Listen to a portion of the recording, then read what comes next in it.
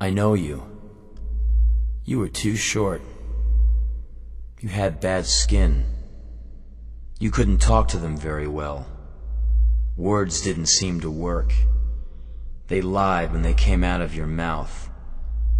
You tried so hard to understand them. You wanted to be part of what was happening. You saw them having fun, and it seemed like such a mystery, almost magic. Made you think that there's something wrong with you. You'd look in the mirror trying to find it. You thought that you were ugly, and that everybody was looking at you. So you learned to be invisible, to look down, to avoid conversation. The hours, days, weekends.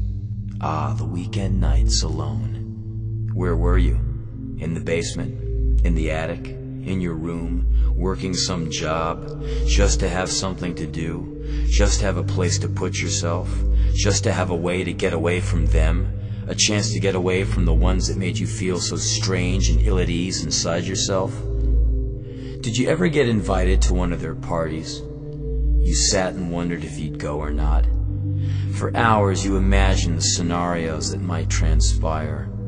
If they would laugh at you, if you would know what to do, if you would have the right things on, if they would notice that you came from a different planet. Did you get all brave in your thoughts, like you were going to be able to go in there and deal with it and have a great time? Did you think that you might be the life of the party? That all these people were going to talk to you, and you'd find out that you were wrong, and that you had a lot of friends, and you weren't so strange after all? Did you end up going? Did they mess with you? Did they single you out? Did you find out that you were invited because they thought you were so weird? I think I know you. You spent a lot of time full of hate.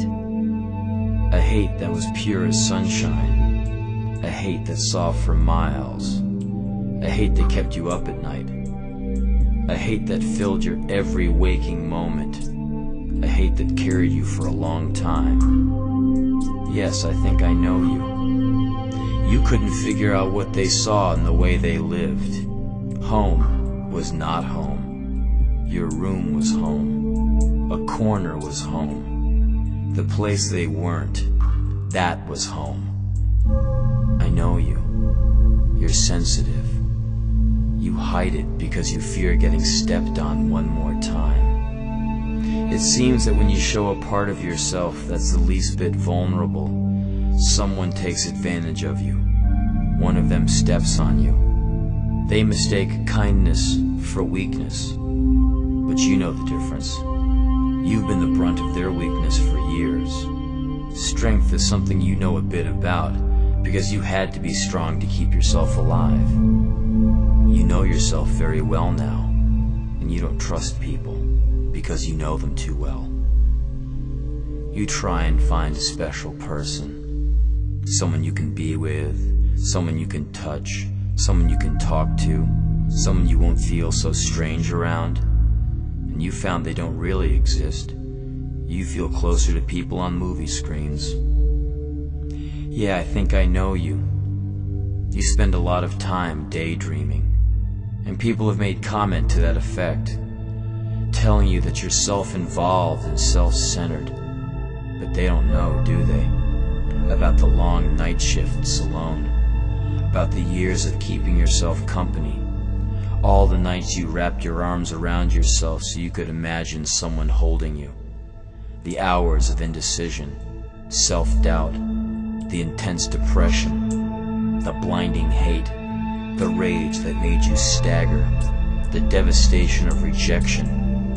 Well, maybe they do know, but if they do, they sure do a good job of hiding it. And it astounds you how they can be so smooth, how they seem to pass through life as if life itself was some divine gift.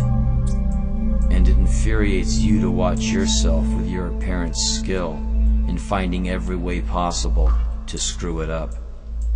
For you, life is a long trip, terrifying and wonderful. Birds sing to you at night.